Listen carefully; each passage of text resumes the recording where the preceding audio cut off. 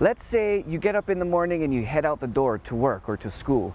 We all utilize our island streets to get to our destination, but how many of us pay attention to the given names?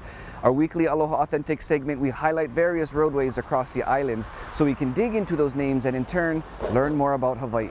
This week, we bring attention to a street named after an influential school.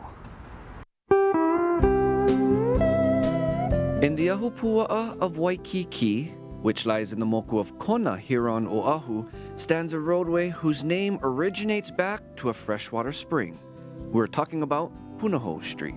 The name Punahou is actually short for Kapunahou, which in English means the new spring.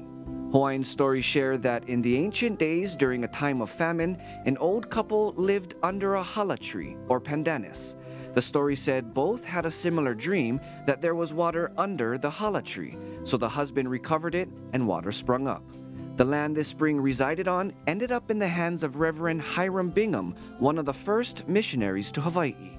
He and other missionaries chose the site to build a school, and this became Punahou School, which first opened on July 11th, 1842. Eventually, the school's name was changed to Oʻahu College after the institution began providing 2 years of advanced work for students. But because funding for a full college failed, the name reverted back to its original name in 1934. Today, the hala tree is on the school seal and Kapunahou Spring still resides on campus. Next year will make 180 years of the school's influence on children. Did you know? Now you do.